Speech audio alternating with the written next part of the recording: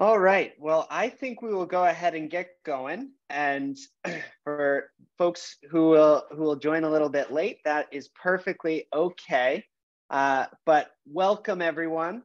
Thank you so much for joining us this evening for our December MUNI Summit on equitable energy efficiency and electrification efforts in municipal light plant communities.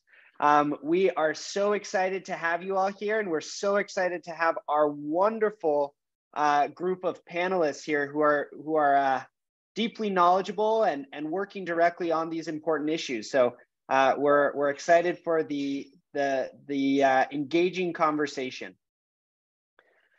Just a few logistics to keep in mind. Oh, and I should say, actually, my name is Logan Malik, and I am the Interim Executive Director here at the Massachusetts Climate Action Network.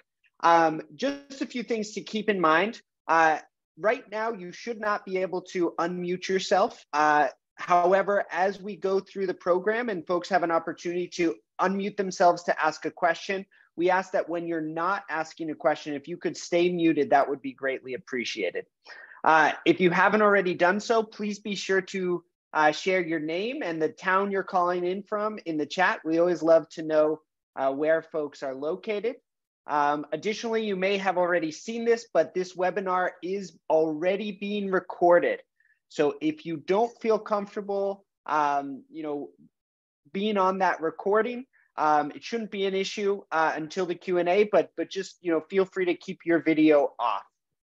And it is 6:05, so we can go ahead and get started. Just a few things before we jump in. I want to give a brief overview of MCAN. MCAN is the Massachusetts Climate Action Network, and we were founded back in 2000. And we really believe that it's all about local action. Local action, at the end of the day, is an incredible tool and incredibly powerful at making fundamental change. And that change starts locally with a creative idea, an equitable solution, local folks on the ground really working to improve their communities, and it works its way up onto the statewide level, the regional level, and even the federal level. And so we work to support our over 65 chapters in making that local change. And we also work to support them in advocating for statewide and regional policies that support local advocacy. It's all about local action. That is really what we believe. And we work really hard to support it. And one of the ways that we support it and one of the ways that we focus on it is through our emphasis on municipal utilities. We believe that MLPs are the preferred utility. When working on and prioritizing climate, they can really be a leader across the state and across the country on this work. And so that is why we focus on so much on the 50 communities that are served by MLPs. And it's why we host these MUNI summits on a very regular basis.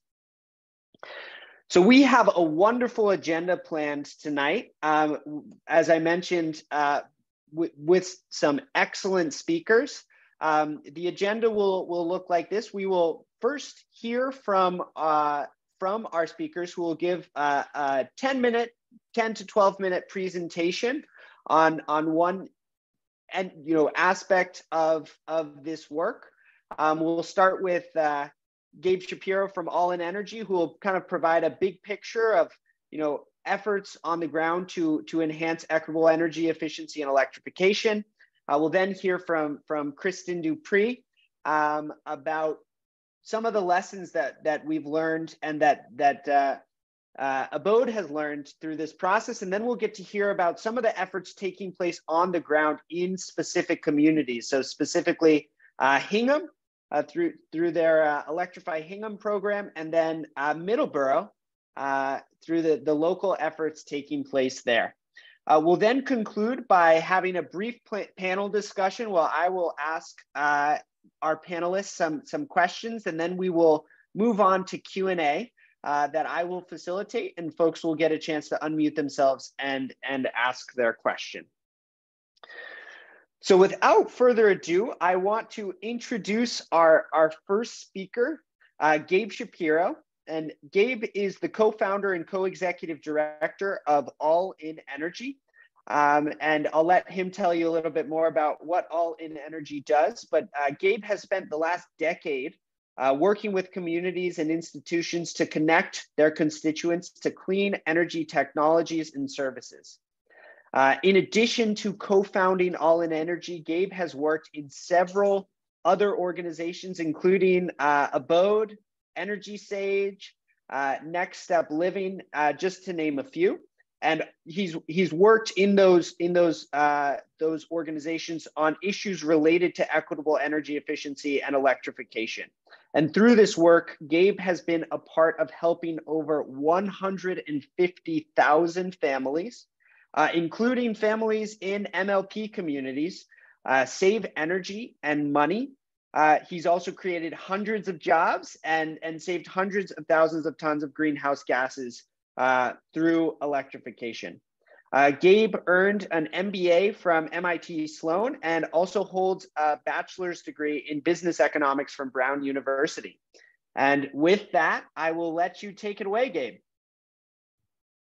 All right, thanks so much. One minor, I love Energy Sage, but it's actually Sagewell was the company that I worked with. So I will and thank you for the warm intro. Yeah, if you just want to get to the All In Energy intro slide, that would be great.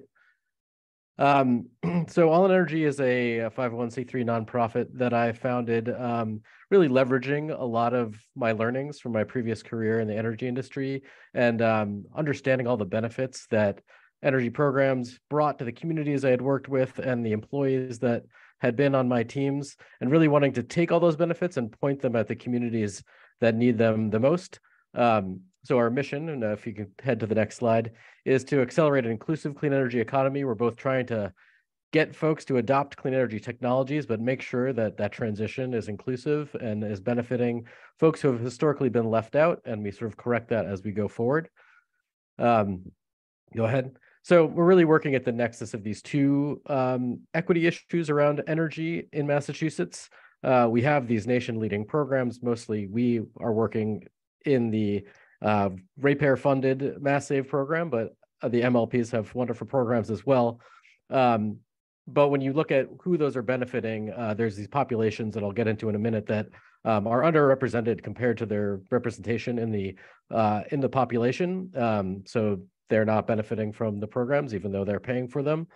And then at the same time, we have all these, because of all this public investment in clean energy programs, we have a thriving clean energy economy, which is amazing, and we need that. But when you walk into the headquarters of some of these growing businesses, it is still an overwhelmingly white male-dominated workforce, especially at the leadership level. And that's just another way that these communities who are not benefiting from the programs are also not benefiting from the economic opportunities provided by employment in the clean energy industry. So we're placing ourselves at the nexus, trying to attack both of these problems at the same time by engaging with these communities. Next slide, please.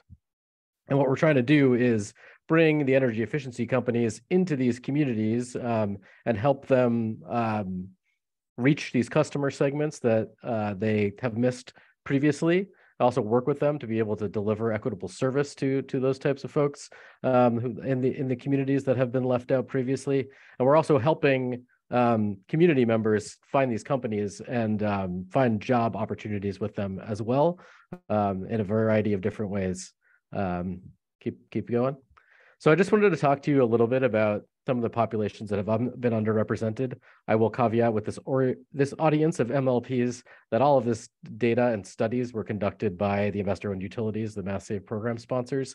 But I think the findings are applicable to not only other communities in Massachusetts, but also the rest of the country. And basically what they found when they looked at who's participating in the ratepayer-funded programs, that these three customer segments were participating at lower rates. So those are moderate income households, renter-occupied land units, so that's both landlords and renters, and limited English speakers, which is the census term for this population, but these are just generally folks that speak languages other than English.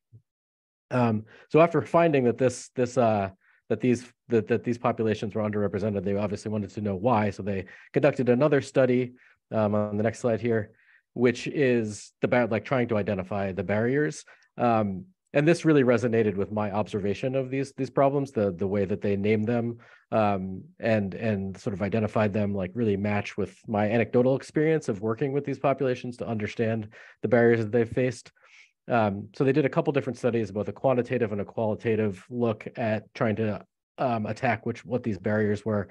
The first one they identified is just a trust barrier.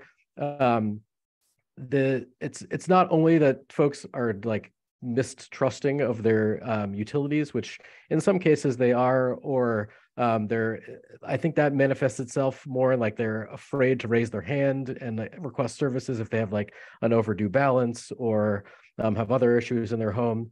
But really where this really comes into play is there are unfortunately a lot of unscrupulous energy companies out there that have targeted these communities.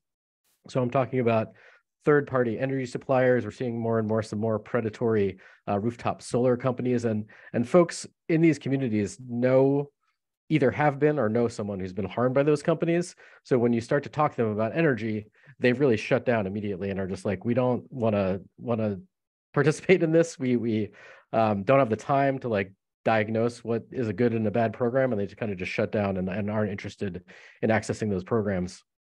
The next one they talk about is prioritization. I would just, in addition to like, yes, they have other needs beyond energy efficiency. To me, this is just like a time barrier. So folks don't have the time to cut through the noise and find out which programs are good. They don't have time to research them. They don't have time to, hear a radio ad and pick up the phone or see a billboard. Like they really have other pressing priorities in their lives, and most people want to participate in these programs. They know they can save them energy and money. They care about the environment. They want to improve the health of their home, but it's just like they have a lot of other priorities. So you got to really make it easy for them to access. This relevance one is just kind of like people, particularly for like renters, they'll see that the programs exist, but they don't think it's for them. They don't think they're able to participate. I should mention another category of non-participants are small businesses, and they also face a lot of these same challenges. A lot of them are renting their spaces. Many are immigrant-owned, speak languages other than English, and like on the moderate income side, often operating in shoestring budgets. And this is another one where like businesses that are leasing their buildings don't think that they can participate in these programs, when in fact there's often many measures that can be installed. And then like knowledge, I would call this awareness, just like knowing that the programs exist and how they can benefit them are out there.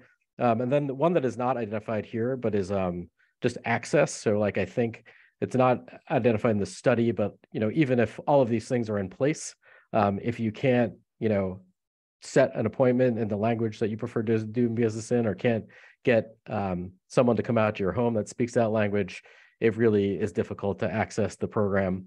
So that's just another barrier. So I wanted to provide a couple additional challenges that apply to electrification. So which is a newish technology and is not, and especially in these communities, there's not a lot of examples of this happening. So we really are in the early stages of adoption. So everything on the previous slide. So all the previous barriers, plus we, especially for communities that have a lot of folks who are lower moderate income, we're really concerned that the concern about increasing utility costs from shifting, especially from natural gas to electric heating. We've got concerns about just like the overall energy burden of the building, but also in some of these buildings that are heated centrally, like and metered electrically separately, shifting energy burden for heating to the tenants is another concern. There is just like gentrification and displacement. When you get these fancy new beautiful heat pump systems, it's possible, and like with a lot of subsidy from the programs, the landlords may think they are able to charge more rent, and folks might be displaced.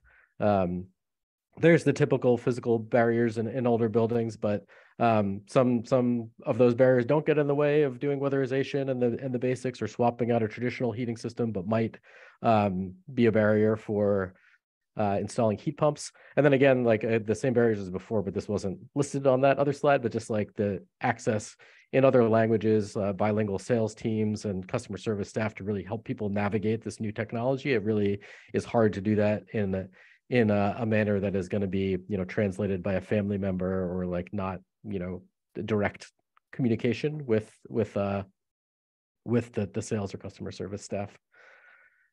So just a couple highlights of some strategies, and then I have some examples of how All in Energy has approached this. But I think MLPs have a leg up being part of cities and city government. So I found working with MLPs and working with investor-owned utilities that typically the relationships that residents have with their MLPs are usually very positive. So there's less, I think, trust issues there with the local delivery of these services. But even when you have that benefit, really leveraging local community groups, not only their trusting relationships, but just their access to different community members to get the message out in a place of trust, meeting people and like providing the ability to meet people where they are.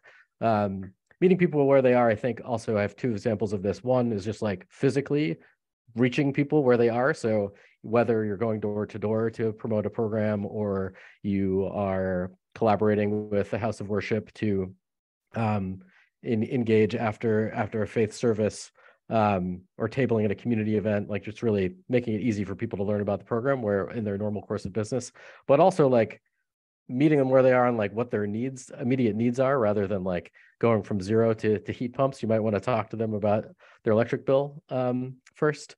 And then thinking about the whole customer journey, there's like been a lot of efforts to do marketing in other languages, but then you're connecting people to a program that doesn't to a vendor that doesn't speak those languages, or like you're doing, outreach to landlords, but you don't really have a good way to deal with mixed income buildings or, coordinate with tenants.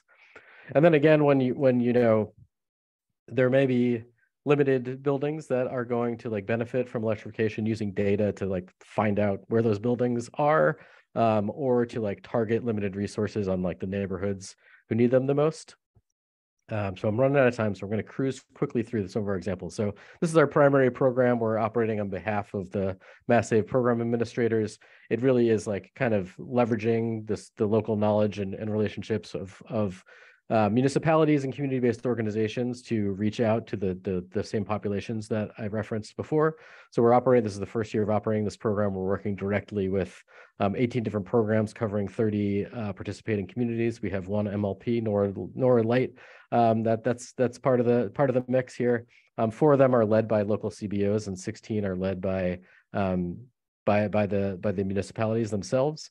And it's all over the state. We're about to add 15 more communities, including one more MLP next year. And you can see that's like mostly environmental justice communities, renter occupied buildings, and lots of folks that speak languages other than English. And in some of those communities, that number is much higher than that. Go ahead to the next one. I'm going to actually, I think, skip this slide based on time, but this is one of the programs we did in Cambridge, where we were specifically targeting renters. This is my physically meeting people where we are. This is mostly done with canvassing, and we got a lot of renters into the pilot. And then we'll just go to the last one. This is this slide, meeting people where they are and just like their energy knowledge. We've done this service called an energy bill checkup, where we're really just helping people look at their bill, understand if they what rate they qualify for, and then helping them get on a discounted rate, helping them get off third-party energy supply, and then also helping them access overreach programs that the utilities offer if they need them. And that's been really helpful. Like that's been universally valued by the folks that have participated in this program, and has been, I think, really helped people save money at the end of the day. It helps build trust to then make an ask to do one of these efficiency programs after you like help people with their basic needs on their bill. All right, that's it. I'm a minute over. Sorry, Logan. If you have any follow-up questions, happy to answer questions, but here's my contact information, and I will kick it back over to Logan. Thank you so much, Gabe, for that really interesting presentation. And I think helps to ground the discussion really nicely. So I'm going to keep things going. I'm sure folks have a lot of questions. If you have any questions, feel free to drop them in the chat and we'll get to them, or hold them so that we can answer them at the end. But I do want to keep us moving along with our next speaker, Kristin Dupre. Kristin is the Vice President of Strategy and Development at Abode Energy Management. And at this role, she brings a decade of experience building and managing energy efficiency, demand response, and electric vehicle programs, including at organizations like Energy New England, Clear Results, and Conservation Services Group. I hope I got that list right this time. My apologies, Gabe. And Kristin in this role is focused on developing new programs for Abode. And with the broader lens of electrification, she is building the resources and the partnerships that will allow Abode to provide impactful services as they continue to focus on decarbonization. Kristin holds a bachelor's degree in finance from Bentley University and an MBA from Clark University. And with that, take it away. Thanks, Logan. This is actually my third time presenting at a MUNI summit. My first two times I was with Energy New England. So this is the first time representing Abode, and I appreciate you having me here. So to get started, just a little bit about Abode Energy Management for those of you who might not be familiar with us. We're an energy consulting and program administrator located in Concord. We have about 32 employees right now. We're the lead vendor for the Mass Save program, managing home performance contractors throughout the state. We oversee approximately half of the residential weatherization and energy efficiency work done in Massachusetts. We also focus on residential decarbonization as the lead technical and implementation consultant for the Decarbonization Pathways Pilot for the Massachusetts Clean Energy Center. And we run heat pump adoption programs for 9 MLPs and 6 communities in Massachusetts, as well as for the entire state of Connecticut for Energize Connecticut. I also want to do a quick plug for a new initiative that we're doing. We've started providing community advocate heat pump training for community volunteers. This is a 10 to 12 hour training on heat pump technology, basic building science, home mechanical systems, and like effective advocacy strategies. So that's something new and exciting that we're doing. So as I mentioned, you can go to the next one, Logan. I'm gonna just start by giving an overview of the heat pump adoption program that we do with 9 MLPs. So we started this in like early to mid 2020 with 5 or so MLPs, and we added a few more in 2021 to get us up to 9. So just with these MLPs, we've conducted over 2,600 homeowner consultations. And we've provided quality assurance on 1,300 projects. And we've expanded these services with several of the MLPs to include weatherization and solar support services. Next slide.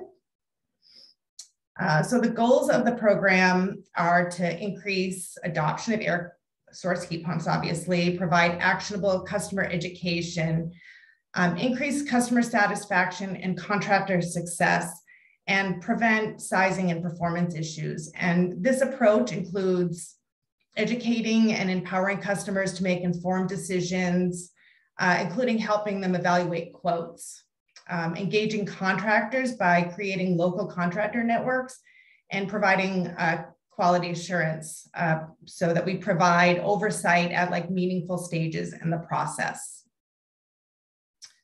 Next slide.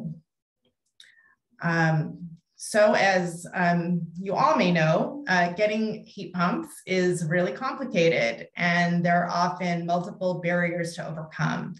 And homeowners need help So we provide impartial, objective advice on heat pumps so homeowners can make informed decisions with confidence. And we prepare them to talk to contractors, and we provide help deciphering quotes and comparing multiple quotes, that sort of thing.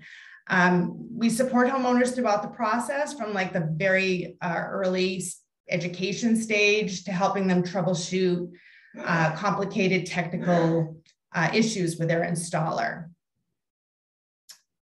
So this slide shows the number of consultations that we've done with MLPs by month, averaging consistently now over 100 a month. And just earlier this year, Mass Save also started offering a similar consultation. And as I mentioned, we've contracted with Energize Kinetic to offer this consultation program with them statewide. So this consulting concierge concept is spreading, and I believe we'll see it expand for water heating, battery storage, and other decarbonization technologies. Next slide. This is just a sample of our quote comparison report. So through providing these consultations, we became understood that a major pain point for the customer was not just a major pain point, we're also seeing customers drop off when they were going to get quotes and comparing quotes. The problem being that there's no uniformity or consistency with what information they're being provided. And, it was like difficult or impossible to compare them on anything other than like the total price and how much they liked the salesperson. So we developed this tool to help homeowners have like an informative side-by-side, very visual comparison. And, as you can see, it's quite comprehensive, and it's also customized for homeowners. Next slide. We curate and manage a participating contractor list of heat pump providers for the MLP, making it easier for customers to start the process. We proactively engage with contractors to ensure that the customers are taking advantage of the MLP's incentives. And then we also ensure that the contractors remain compliant with program processes. And when we compare the quality and compliance between the PCL and the non-PCL installer groups, we can see that participating contractors tend to have more systems that adhere to sizing and design best practices compared to the non-participating contractors. And also they adhere better to the utility processes and requirements. Next slide. So over the last 2 years of running these programs, we've collected a lot of really good data. And so I just grabbed some that I thought might be interesting for this group. This data shows, this is from 1,300 projects that we reviewed. And it shows some kind of interesting and promising trends. So one thing that you can see is that the price of heat pumps has increased over the past 2 years. I don't think this is a surprise to anyone, but you can see that it's increased by 16%. But we also see that project sizes are bigger, both in BTUs and in the amount of conditioned space that they're covering. We're seeing more and more whole home solutions, as well as more ducted and mixed ducted systems versus mini splits. And then at the same time, we're also seeing that BTUs per square feet are going down, which kind of shows that contractors are sizing equipment, going in the right direction by not oversizing it. So it's great. So having been part of the design of this program, I can tell you that little attention was given to equity. Some MLP programs do have a low or moderate income incentive that's a little bit higher than the normal heat pump incentive. And some have done some targeted outreach to some specific customer segments. but equity is not a part of the program design, and it's not really how we measure program success for these programs. So, how do we move these programs forward in a way that creates equitable outcomes? As Gabe mentioned, one of the barriers to providing equity is substandard building stock that have physical barriers to providing energy efficiency measures. Things like knob-and-tube wiring, vermiculite, mold, that sort of thing. We have to weatherize homes before we electrify them. And so, putting programs in place to fund barrier mitigation in MLP towns is an important step that can be taken. There are also limits on the amount of federal funds that can be used for barrier mitigation in low income programs. What I think happens a lot in MLP towns is, when the cost of barrier mitigation exceeds what the WAP agency can spend, the house doesn't get, the services that it needs in order to weatherize and then eventually electrify.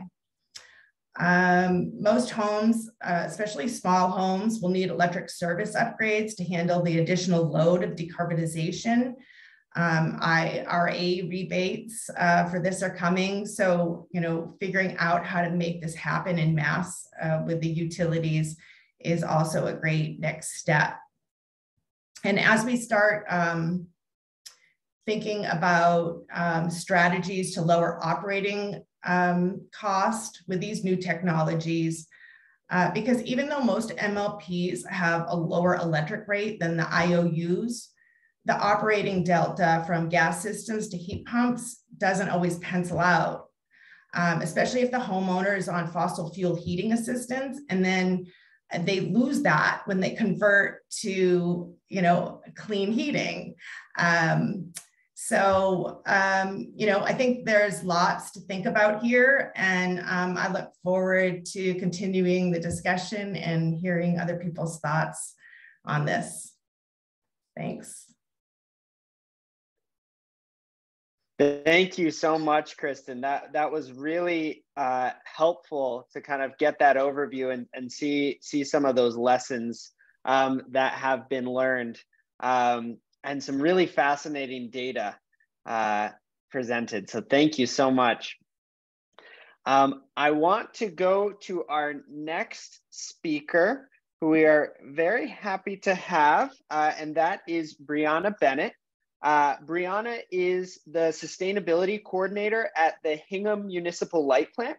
And in this role, Brianna is responsible for developing policies related to state and local electrification goals, overseeing HMLP's energy efficiency programs, and promoting sustainable development strategies for the customers of HMLP. She also manages HMLP's communications, including the website and social media outreach. So she works across many spaces. And Brianna holds a bachelor's degree in environmental sustainability studies and political science from Merrimack College. She is also currently pursuing her master's in sustainability studies at the Harvard Extension School. And with that, go ahead and take it away, Brianna. Thank you so much for being here. Thank you, Logan. And hi, everyone. I'm thrilled to be here with you all representing the Hingham Municipal Lighting Plant and the Electrify Hingham program. I started working at HMLP 1 year ago, as of this week, actually, and it's been really exciting to explore what part an electric utility can play in community-wide electrification and how we can identify and target the needs of our ratepayers. This program is an opportunity to collaborate with stakeholders so that we can achieve our collective goals of transitioning away from fossil fuels. The evolving roadmap for decarbonizing our communities is riddled with challenges that hopefully programs like Electrify Hingham can help overcome on a local level. We intend to use a combination of financial investment and incentive programs, transparency of information, public meeting access, education, and hands-on customer engagement to make decarbonization happen. It's about closing the gaps and getting customers over hurdles so they can choose electric options, get solar, install heat pumps, etc. And we can make sure that the grid is fully prepared to meet those goals. Next slide, please. So Electrify Hingham aligns itself with HMLP's mission statement, which highlights HMLP's primary purpose and promise to the ratepayers. It's essential that everything we do as a utility is grounded in providing electricity, and then within that, making sure that electricity is affordable, that it is consistently available and resilient, and that it is eventually 100% carbon free. So we have this statement, and the ultimate question is, how do we strive to make it happen? This past year, HMLP has been working with its legal team, Light Board, and community groups to identify where people are getting left behind on electrification. And we're trying to figure out, moving forward, how to close those gaps. Electrification and efficiency programs have benefits on the grid as a whole and our entire ratepayer base. There are also direct benefits to the ratepayers that choose to move forward with projects, but we need to make sure that every ratepayer can reasonably choose to utilize our programs and participate in Electrify Hingham. At least 20% of HMLP's customers are renters, many of whom are not allowed to change the heating system for their unit or install weatherization, but they are typically the electric customer who's paying into our programs. So any ratepayer should be able to comfortably use our incentive programs and consider electrification, not just single-family households or wealthy homeowners.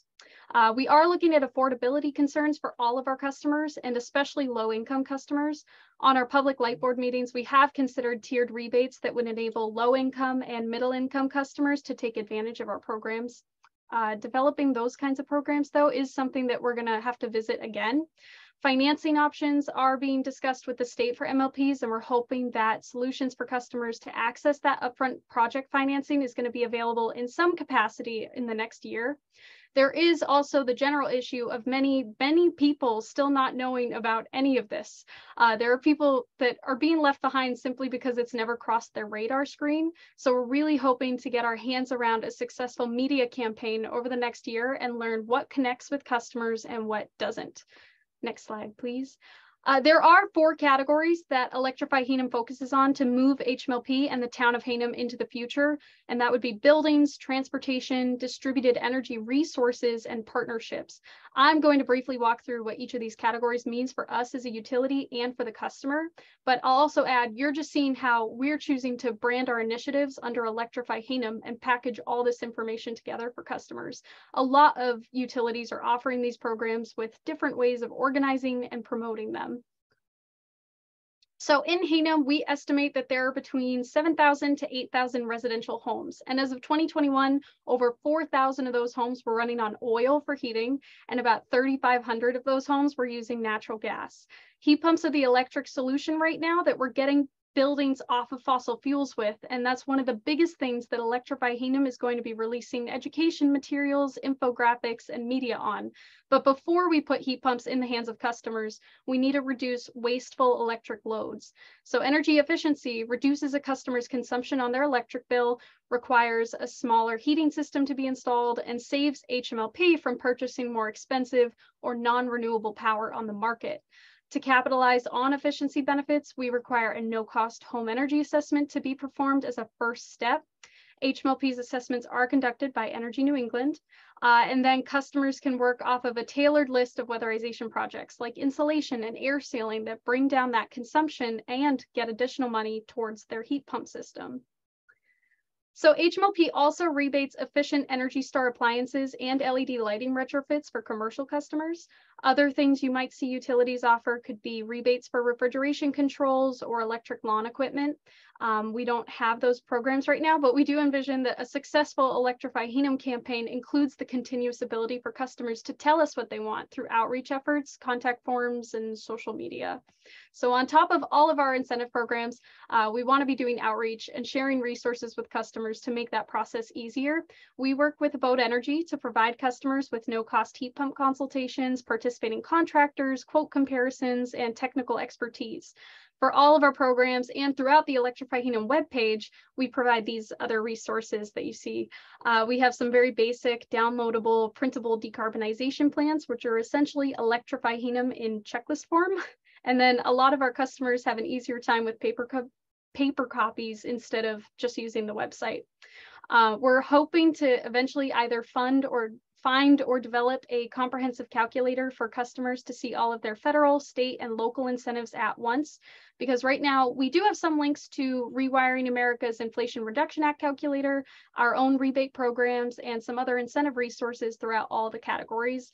And then at the very bottom of our webpage, we include energy saving tips for people looking for short-term, low-cost ways to reduce their electric bill. And we're constantly looking to expand that list with as many creative options as possible. So for transportation electrification, we as a utility haven't participated in the electrification of public transportation options, but that's one of many future avenues that could come about to help make electric options a more accessible choice. We are largely focused on personal vehicles and charging infrastructure at the moment. So Hingham Drives Electric is an existing outreach program managed by Energy New England's EV specialists to connect customers with programs, incentives, and electrification options. That program offers a free tool called the Drive and Save Wizard, which allows customers to fully price and compare electric vehicles. If they do buy electric, EV drivers can then help HMLP by charging their vehicles during the off-peak hours in the evenings when power costs are lower and there's less demand on the grid. HMLP offers a recurring monthly credit on the electric bill for participation in that. And then we also rebate charging equipment so that a customer can get that infrastructure in place. Thinking about people who cannot install a charger where they live for ownership or cost reasons, HMLP is working to expand public access charging in Hingham. We installed 4 public charging stations around Hingham this year, and there are more stations being installed next year. Alongside Mass EVIP funds, HMLP also has a rebate program for businesses or commercial customers to help expand that network and install public stations on their property. And then if we want to go all electric, we do need the power and resiliency to do so. So distributed energy resources, also known as DER, are sources of generation or storage that are connected within our electric grid. An example of this is solar energy on your building. HMLP provides a rebate of 60 cents a watt up to $6,000 for 10 kilowatts, and we allow net metering. In Hingham, the current net metering policy is to credit customers for the power they generate and send back into the grid based on the price we pay for energy on the market, which changes over time.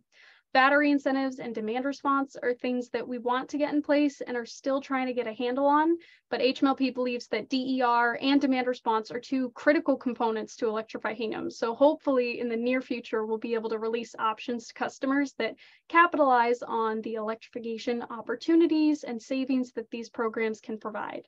Yesterday, we actually signed an agreement with Energy Sage so that we can offer more educational resources to customers who are interested in getting solar or battery storage systems. So we are going to be trying to put that information out soon. I'll also say the evolution of our rates and our programs and policies over time is something that Hingham is constantly discussing, and Electrify Hingham is going to play a big role in that evolutionary process as a living program. I am hopeful that we're going to continue finding solutions and opportunities to meet our mission goals over time, and that's going to come out of our partnerships. So we are owned by the ratepayers, and everything we do is intended to benefit them and fit into our mission statement, but nothing's perfect. We need to know what works and what doesn't and what's missing. We want to use Electrify Hingham as a communication tool to talk to customers at every possible turn. And then not only do we want to hear from our customers, but we want customers to hear from each other. There is a lot of power in connecting people to one another. When customers discuss why they went ahead on a heat pump project or solar installation, it is usually because one of their neighbors did it or they heard about it from a friend. So we want to link people together using Electrify Hingham, which is why we're going to start connecting our work on social media and encouraging people to tell others about what they're doing. Action steps are the same for every part of Electrify Hingham. People who want to take action can volunteer on the local town committees or private citizen groups that are helping to educate and motivate the community. The idea of Electrify Hingham itself actually came from Hingham Net Zero, a citizen group in the town that is full of organized and passionate individuals that want to see net zero become a reality for Hingham.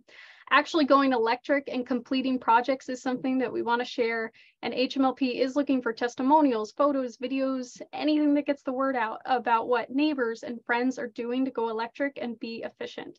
As HMLP does get its bearings on Electrify Hingham, we are going to be putting on more events, and looking for more engagement from people, municipal utilities also have public light board meetings every month that anyone can join and participate in. So on the last slide, I've put my contact information if you would like to get in touch with me, but I'll also drop it in the chat box just in case you don't get a chance to copy it down. I'm happy to answer any questions later on and hear your thoughts and ideas. So thank you again for having me on tonight. Thank you, Brianna. That was really helpful, and it's exciting to see all the great work taking place in Hingham. So I'm conscious of time, so I will go over to our next and our final, last but very much so not least speaker, and that is Kimberly French. Let me just make sure everything is set up. So Kimberly is, I will just say, a wonderful partner and someone that MCAN works with a lot, so we are very happy to have her. She is also a team leader for a local organization in Middleborough called Sustainable Middleborough. As part of that, she's the team leader.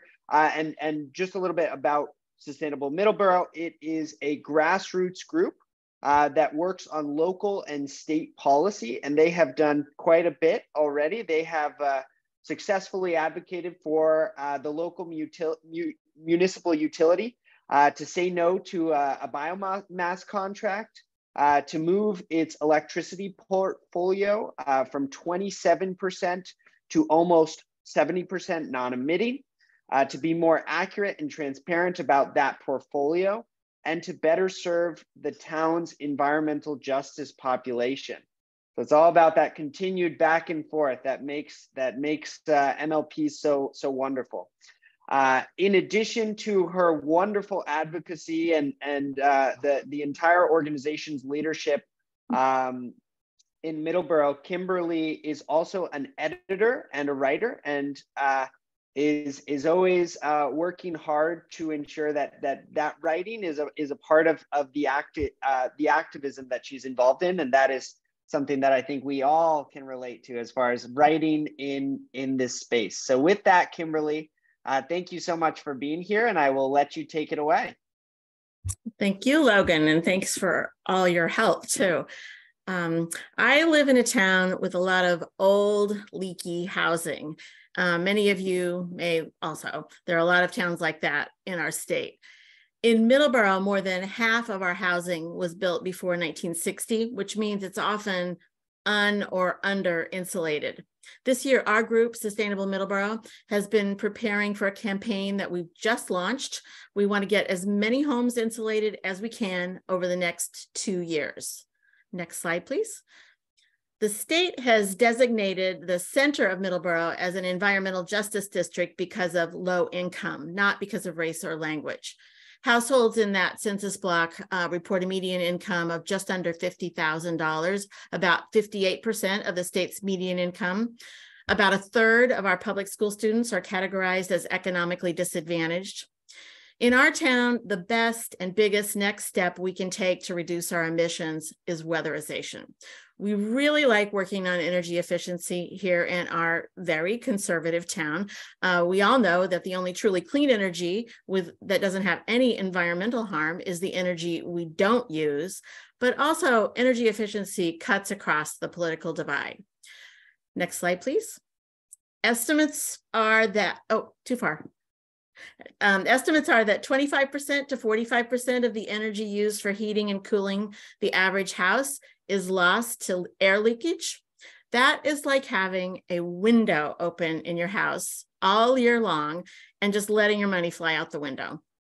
No one wants to lose money, but for people with limited income, people who may be forced to choose between food and heat in the winter, this is a justice issue. Low-income houses in our state can qualify for the Weatherization Assistance Program that some folks have already mentioned. That will pay 100% of weatherization costs up to a cap of $4,500.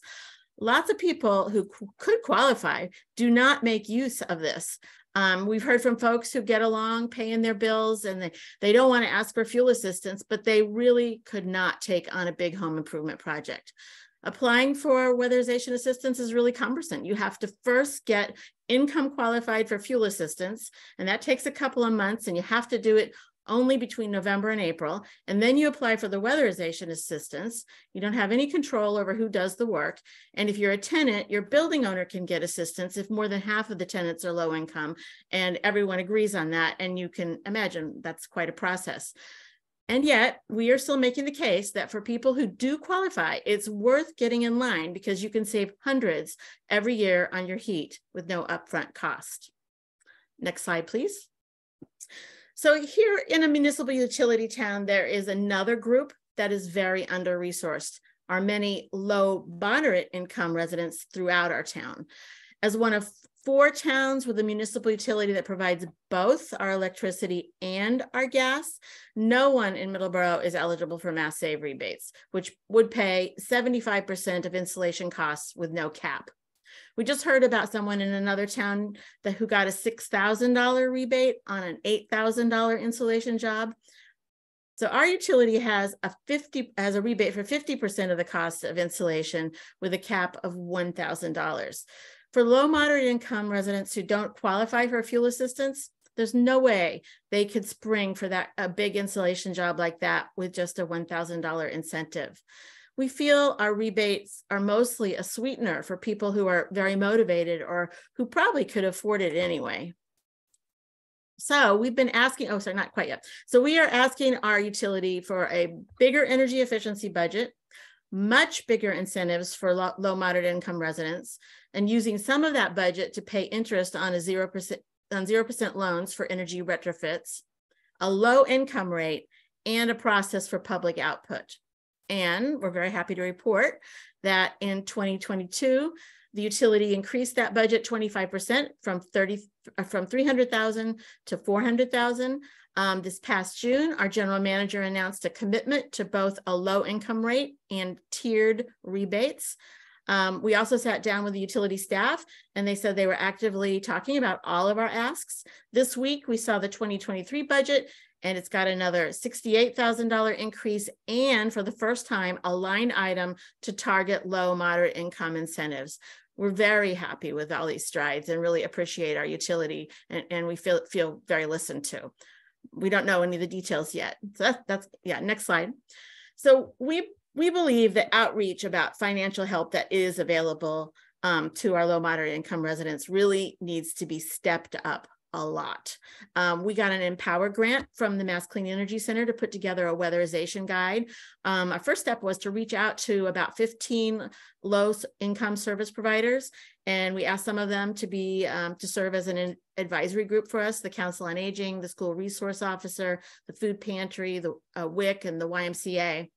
And they told us about some of the same barriers that Gabe mentioned, things like mistrust of contractors or auditors and fear of losing other benefits. And they also told us to keep it simple, emphasize that the audits are free, and they advised us that, different groups, parents and WIC recipients and seniors, use all different kinds of communication forms. Next slide. We also hired a researcher, Brian Stanley, who I think is here tonight, who is in a new environmental justice master's program at Brandeis. And we also hired a designer, Katie Metz, who helped us create a really fun infographic brochure that's being distributed by our partners throughout town. We're working on a website that will include our full weatherization guide. In January, we'll be mailing a postcard to our environmental justice area. We also plan to do canvassing there. We've been modeling this campaign after a similar one in Pittsfield by the Berkshire Environmental Advocacy Team, and they've been advising us. Next slide. So we launched Insulate Middleborough on October 22nd with a workshop. We got our select board to proclaim October Energy Efficiency Month. That took a little bit of doing, but we got it. And we invited Loie Hayes. I saw Loie was on the Zoom tonight. She's the energy efficiency specialist from Green Energy Consumers Alliance. And we had a very beautiful October Saturday, but we still had a great turnout. Loie was great. She is so knowledgeable, and she told us about the coming federal rebates and tax credits that are because of the Inflation Reduction Act that was passed back in August. And our state senator, Mark Pacheco, showed up, which was nice. So one of the things we've been feel like is a good tool and that we were doing at that workshop is telling stories about, I think Brianna mentioned that too, about how people who have insulated in town and how much they've saved. One of our members, Paul Singley, he is the founder of a local machine shop. He bought a cottage on a pond here, and it was heated with propane, which cost a fortune. And so he had a contractor blow in insulation in the walls, but they were just 4 inches thick, not the typical 6 inches. So when it was time to side it, put siding on, he put another 1.5 inches of foam board under that siding. And then since then, and that cut his heat bill a lot. And then since then, he's added a heat pump and he's added a solar. And he tells us that his energy costs for the year are just $300 for everything. So that's quite a story and very impressive, Paul. So in addition to the outreach part, there are 3 other pieces to our campaign. Next slide. So back in January, our select board opted into a mass development financing program called PACE for property assessed clean energy. After a lot of our advocacy, our town employees were a little hesitant about it. And I want to say shout out, thanks to Kristin Dupre at a previous MUNI summit for urging us to do this. We became one of the first 60 or so towns to opt in. I'm not going to explain the whole thing. It's pretty complicated, but it is a financial tool that can bring a lot of money into town for large rehab projects and energy retrofits, and that can include multifamily housing. Next slide. We've also partnered with the schools to get a grant to put on a cooler Middleborough fair this coming spring. And I want to shout out to Brad Hubbard Nelson of MCAN for telling us about this one. Students will be competing in an energy efficiency challenge, like a science fair. And then, and we'll be including our 8th grade civics students to do advocacy about energy. And it'll be a way to get parents and kids' attention. Local groups and vendors can also provide info and demo on their work.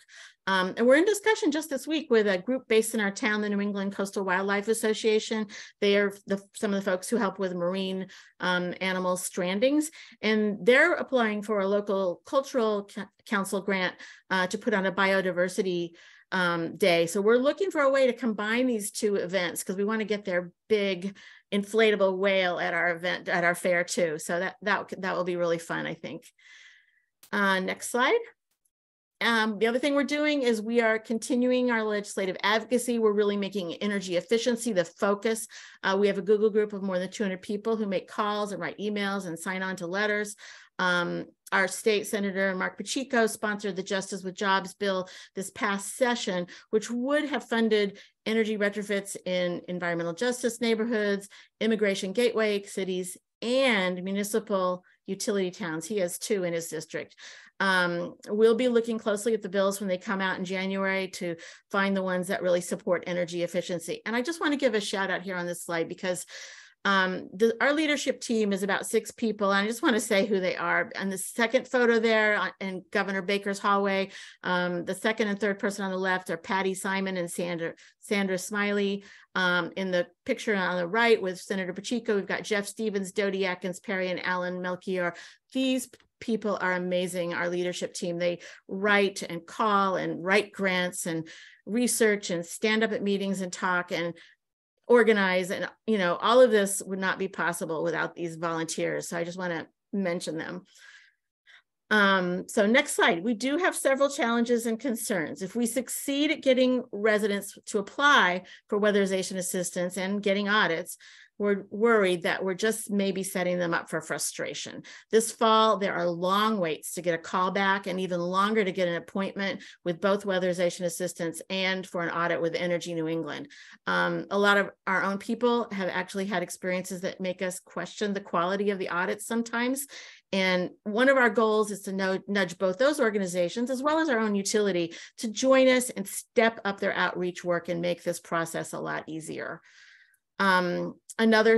The second issue we have is when we give public money to building owners to weatherize, what is to prevent them from raising rents and pushing low-income people out? we have not seen a model for how to handle this or prevent it. And we'd like to see some provisions that if a building owner uses money like PACE or weatherization assistance or utility rebates, then they can't raise rents on current tenants, say, for more than the inflation rate over a certain number of years. And there's a lot of room for advocacy here. And the third thing is we have bitten off a lot. It is really stretching the limits of our volunteer power. We're telling residents that they need to have patience and persistence to get those weatherization incentives, but it's good advice for all of us as advocates, especially that persistence part. So a big part of this work is just showing up and asking for what you want over and over. So our main message is just keep organizing, keep showing up, and persist. So thank you so much. Thank you so much, Kimberly, for that wonderful presentation and for all the incredible advocacy that you have been doing in Middleborough. I want to thank also all of the incredible speakers that joined us tonight. I knew what was coming, and it still was so impressive, and I think was really helpful as far as providing a picture of what's happening, what needs to happen, and how we can continue to move forward through working with municipal utilities across the Commonwealth. So I am conscious of time, and I imagine that there are several questions that folks have. So I'm going to forgo my questions, and I may kind of mix them in to the fold. But at this time, I will make it possible for folks to unmute themselves. And you know, it's always great to hear people ask their questions. So I see there are a few questions in the chat. And I also see that hands are starting to go up. So be sure to use the hand function, and you'll or you can just raise your hand or say in the chat that you have a question, and we will go from there. And so I'm going to kick things off by starting with Laura Burns. Laura, you should be able to unmute yourself. Hi, thanks so much. Kristin, it's so nice to see you. I wondered if you could just tell us a little bit about the solar support services that Abode offers, because in Hingham, we've had tremendous luck with the heat pump coaching. We're going to keep right on doing that. But I know that Brianna gets a lot of calls from people saying, how do I put solar on my house? And tell us about the services you provide. So right now, we are offering that for Middleborough. We provide both weatherization consulting and solar consulting, and that's the only town we're really doing it for. You know, Energy Sage has a great service. It kind of makes sense for us, like where we're already providing consulting services, just to expand those conversations, because often when we're talking about heat pumps, it leads into water heating and solar and you know, all decarbonization or electrification technologies. So like in one phone call kind of leads to another. So sometimes it makes sense for us to do that. We have people on staff that are qualified to do that. So that's what we're offering right now. And also, you know, I mentioned the training that we're doing for advocates. It's around heat pumps, but we're also doing water heating, solar, electric vehicles. It's part of the same conversation, you know. And good to see you too, Laura. Great. And just really quickly, because I see that there's something, who pays for your services, Kristin, just for clarification, and then we'll move. For our MLP programs, the utility pays for our services. And then we also have communities too, that the towns pay for our services, but also like in non-MLP towns, we do have a market rate service where you can go to our website and pay directly. Great. Thank you so much. And Jerry, I see your hand is raised, so we'll go to you, and then we'll go to Reed after that. Well, thank you. And I'm just thrilled by the talks tonight, because I've started a little program trying to look for examples to comparing MLPs that are moving forward and those that are less aggressive about electrification. And so I've gotten some really great examples tonight. What the question I have, what motivates an MLP to take these kinds of initiative and promote heat pumps and work towards zero carbon and do all of these wonderful and complicated steps working with the community and with the MLP? How does it get started? And you know, can we copy this? That's a great question, and maybe if it's okay with everyone, Brianna, maybe would you mind taking a stab, and then I'd love to also hear from Kimberly. Yeah, so I mean, I would just say the citizen engagement that we have in Hingham has definitely motivated everything that we're doing. As I mentioned in the presentation, Electrify Hingham as a concept was brought to us by Hingham Net Zero, which is this big group. I think they have a mailing list of 200 people, and the actual core group of people that's doing things is a lot less, but they pushed this forward and they wrote down all of the ideas for us, and they said, we really want to see this happen. And we sat down with them and had conversations about it, and we tried to put something in place that we felt was going to work for people. And I just think that kind of continuous engagement, I've had Hingham Net Zero people and other citizens just continue to follow up and ask us, why are you not offering this? You know, when the heat pump rebates started to get raised at different MLPs, we had a lot of customers calling, and we still get customers calling, asking us, you know, why are we not doing more on that? And we completely, you know, when that happens, when we get those phone calls, not only do I recognize it, but everyone that works at HMLP recognizes it. Everyone that's in the utility sphere sees that. They see that customers are reaching out. So it's definitely important. I actually live in Hull, Massachusetts. So you might know the Hull Light Plant. There's wonderful people that work there too, but the engagement in Hull is a lot different, where we don't have that same kind of like intense citizen group level of involvement and advocacy that I see in Hingham. So I would personally love more rebates from my light plant. And I just have those two perspectives to compare. And I think that everyone's trying to do work, but the amount of pushing that you get in a positive direction is so important from citizens.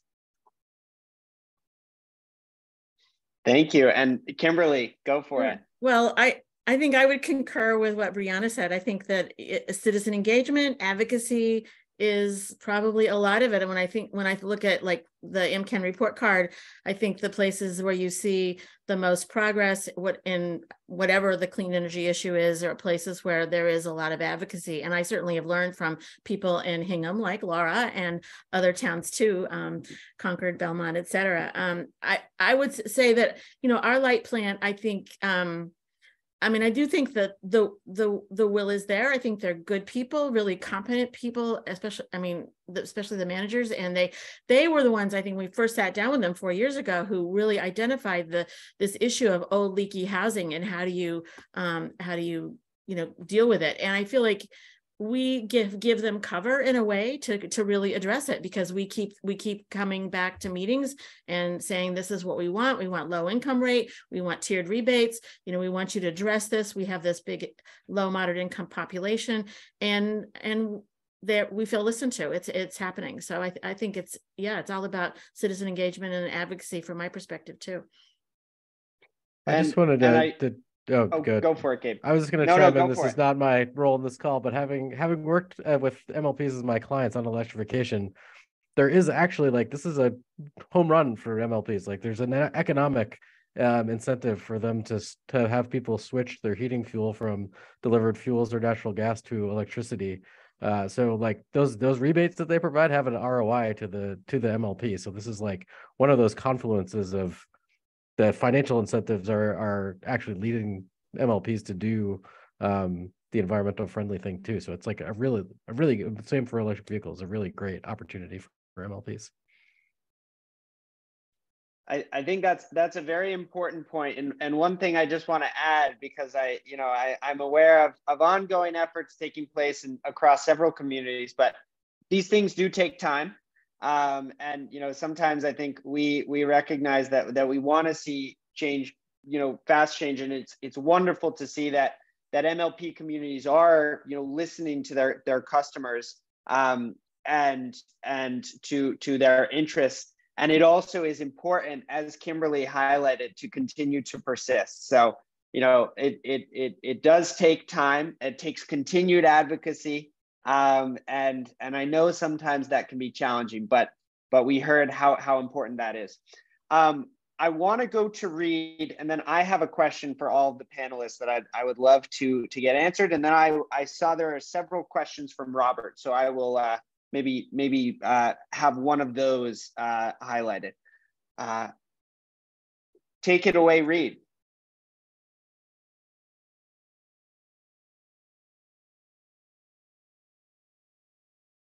And I'm not sure if you're trying to unmute yourself, Reed.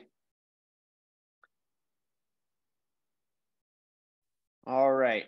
Oh, Reed, I think we can hear you now. Give it a try.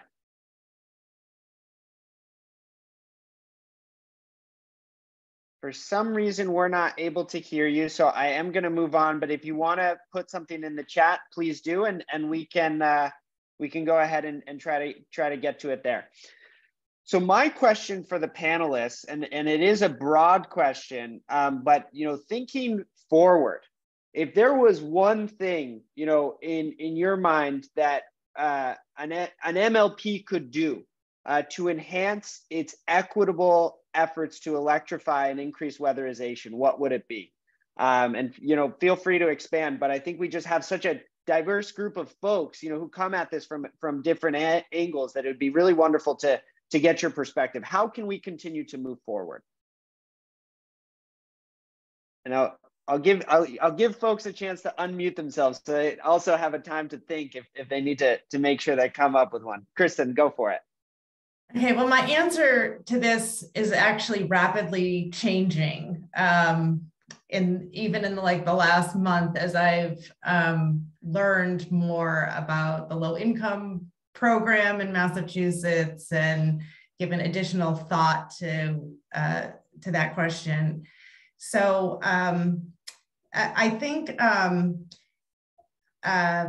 would have said for providing funding for weatherization or increasing access or whatever, but I really feel like we need to focus on the substandard housing stock and work on mitigation. We need to get rid of knob and tube wiring. We need to, throughout the state, and we need to weatherize those homes and get that substandard housing stock up to par, so that then they can, be electrification ready. I think that we have to set the foundation at this point, and we're not there yet. So if MLPs could work, maybe strengthen the relationships with the local cap agencies. Mass Save gives dollars to the cap agencies in addition to what they get from the federal government. So the cap agencies will use the federal funds that they'll pick from the buckets of funds to have the most efficient use of that money. But when it comes to MLP towns, there's only the federal dollars. Some towns like Middleborough, a handful of MLP towns do annually give money to the local cap agency just for that. And it's really money well spent, because when that's not being done, I think it's somewhere around $1,200 per home can be used for remediation. And so a house in an MLP town, the average amount is $10,000 worth of cost to get those houses up to where they need to be. So what happens is those houses don't get serviced. $1,200 doesn't go far. The repairs don't happen, weatherization doesn't happen, and that money goes towards non-MLP towns, right? So I think there's a real problem that's been brewing for a long time in these MLP towns that we need to solve for. Absolutely, that's a great response, and definitely a big challenge. Does anyone else want to add into this? I'll add something. Yes, I'm very pleased that Middleborough contributes. We just got that budget, I think 80,000 this year to our weatherization assistance program. So I'm going to borrow something from one of our conversations with our state senator, which is he that I think is a very intriguing idea. He suggested that, as part of being a public service, our public power companies should consider having a clean energy division. And I don't know what that would look like totally, but really take much more of this on and offer it as a public service.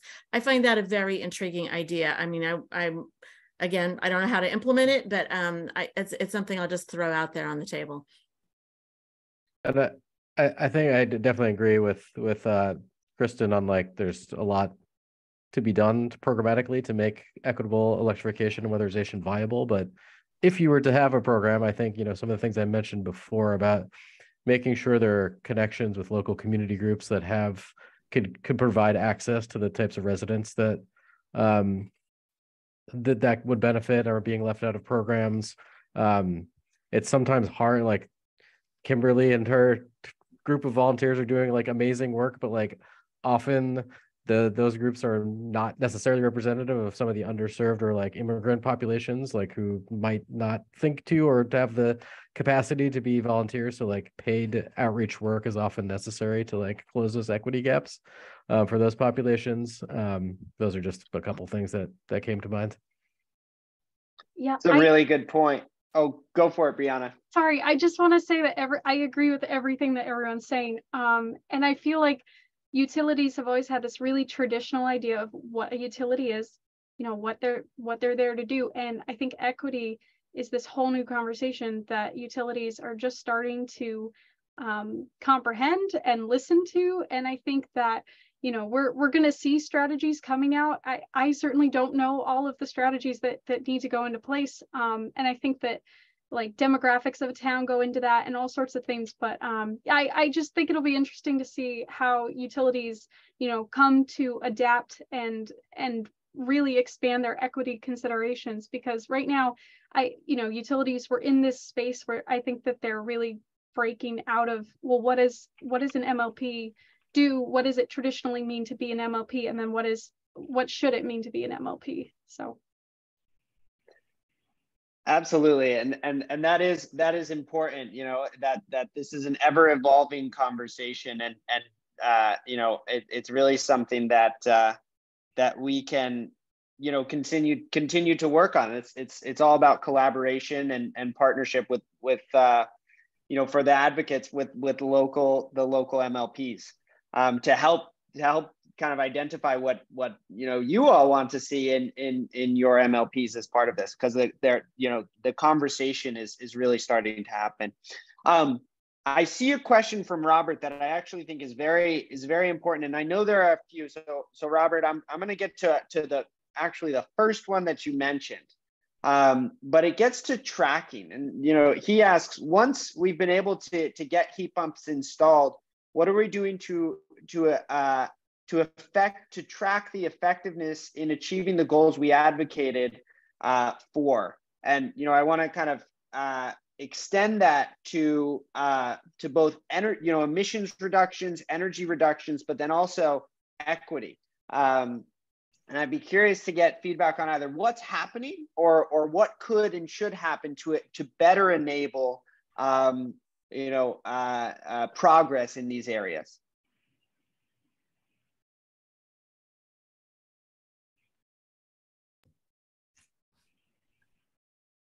Can you repeat the beginning of the question? Sure. So it's kind of, once we do this work, and maybe I can, so once we do this work, how are we tracking the progress, and how are we essentially tracking whether or not we are successful the extent to which our programs are succeeding, how often they're being used, et cetera. And basically, I was suggesting tracking around both the energy savings and emissions reductions, as well as on the equity side. So we've actually done some work with some of the utilities that have like AMI data that we can actually see if heat pumps are being utilized, optimized for utilization, right? And what we found is that we need additional education because they're not being utilized as well as they can be. What happens in the small study that we found was that on the second cold weather event of the year, many heat pumps went off for good for the winter and didn't come back on until April, So because, people need confirmation, like, hey, it's okay to leave it on, under 30 degrees, but a lot of times their installer will tell them that to use your backup system at a certain temperature, right? So there's things like that, people often don't even utilize them correctly. They do setbacks at night and all this stuff. They're not instructed from the installer and that there's a different way to use them. So and the education of these new technologies doesn't stop. It needs to go on after the installation, but we can do studies like that. Like, we're working in 2 different programs to put monitors in to monitor our heat pumps giving us the savings that, the HSPF rating says they're going to, right? So the whole industry needs to do more of that. And there's lots of those going on right now, right? NYSERDA is doing some stuff. There's Mass NEEP, I think, is doing stuff. So there's a couple of these different studies going on, and that's all really important. And then the other thing is just having program KPIs in general that are meaningful and that we collect data and we track to it and make sure that, as we're, implementing these programs and designing the programs that we design them with meaningful KPIs, and then we track to them, and then we learn and we iterate, and things are going to change over time. We found that with our programs, like 2 years ago, we've made changes because we've learned, and we've had, we're trying to be impactful. And as we're learning more about the technology and how the technology is being utilized, we also have to, change the way we think and pivot a little bit to make sure that we're providing, effective, impactful services. I was just going to jump in on tracking equity. It's hard to track things that you're not measuring. Like if you're not collecting demographic data, it's going to be hard to track that. One of the things that we've been looking at on the 30 communities we're working on with the Massive program is we have participation data by like the census block group level, and you can really overlay that with some of the like environmental justice population. So I think at the very least, if you don't want to like do a demographic survey or collect income data, if there's no additional incentive for income eligible folks, you could at least look at the different census tracts and like where in the community rebates are going, and kind of overlay that with average median incomes and other diversity metrics that is publicly available. Is at least one way to get started. It's a really good point, and I will also add in here. This may be have been a leading question because MCAN certainly has done some research on this as part of our scorecard, and I think one thing that we have found is there are still a number of MLPs that are not tracking. Like Kristin was mentioning, just the progress and kind of the adoption of the utilization of the programs, and then as a result, the energy savings. And I think that is a really important starting point, and thinking about, to Gabe's point, how that data can be collected in a way that tracks and identifies what who is using what programs is really important to understanding, is this working? Is this equitably, are the benefits that we're providing being equitably distributed? So we recognize that there are some challenges, there are some limitations, there are some privacy concerns, but it's a real opportunity for MLPs to be creative about this, and to really monitor and lead the way in monitoring, kind of how and where these benefits are going. So I see we have about 2 minutes left, and Reed, I think do you want to give it another try? Yes, can you hear me now? We can hear you. Great, fantastic. Hey, I want to thank you for giving me a second shot, and I want to thank all of the participants for opening my eyes to the breadth of the challenges. I'm sorry you see my name up there, but no picture, but rest assured I'm a person. My question has to do with the end state that we are trying to get to. And as somebody who has followed alternative energy, decarbonization, climate change for years and years, and as somebody who has a solar array and a battery in my home, I am concerned that I see us reinforcing a highly centralized system of energy creation and energy distribution.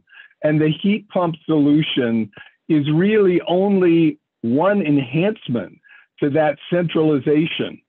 Where is, or what is the place of a highly decentralized energy grid where individual households, buildings can set up solar installations or multiple sources of energy and interact with each other?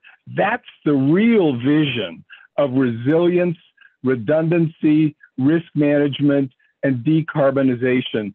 It's happening in Europe. I spend 6 months of the year in Europe. This is their vision. Our vision seems to be about greater centralization and utility monopolies. I'd like to hear anybody respond to that concern.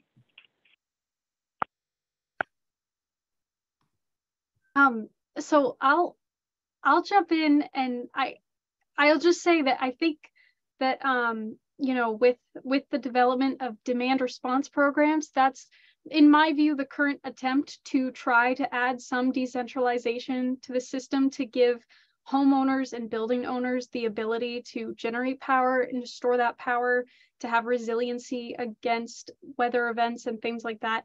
The Hingham Light can't grow beyond Hingham in a sense, so we can only be so, I guess, big and powerful. But to a certain extent, we also want customers to have that kind of freedom to be able to generate their own power, and to do so in a way that makes them feel confident in their own home system, I suppose. So I don't know if that's really answering your whole question. That's kind of what I'm thinking along the lines of is demand response and the development of battery technology and things, really putting power in the hands of property owners, and just seeing if people are going to take that up and install it on their property and be that little microgrid on the system that, when the power goes down, they're unaffected. So that's what I'm thinking of. This is certainly not my area of expertise either, but I do work with some communities in Chelsea and Boston that are doing some microgrid work. This organization that we work with, Climbable, is supporting those microgrid projects, and I think they're pretty interesting. It's not quite on the residential level, but like on the community level, which I think is provide some of the same resiliency benefits. So go check those out as well.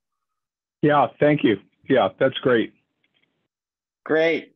Well, thank you so much for that question, and thank you everyone for being here and for for taking the time out of the evening to hear from these incredible presenters. And I do want to finally thank our presenters. This was such a helpful and educational presentation, and I hope everyone felt the same.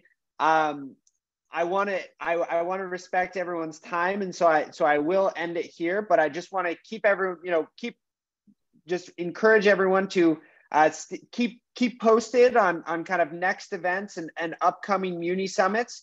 We are going to continue doing this and continue highlighting these important issues and these challenges and these unique opportunities that exist within the MLP communities. And we rely on experts like everyone on this panel to help us in spreading the word and better understanding how we can take action at the local level.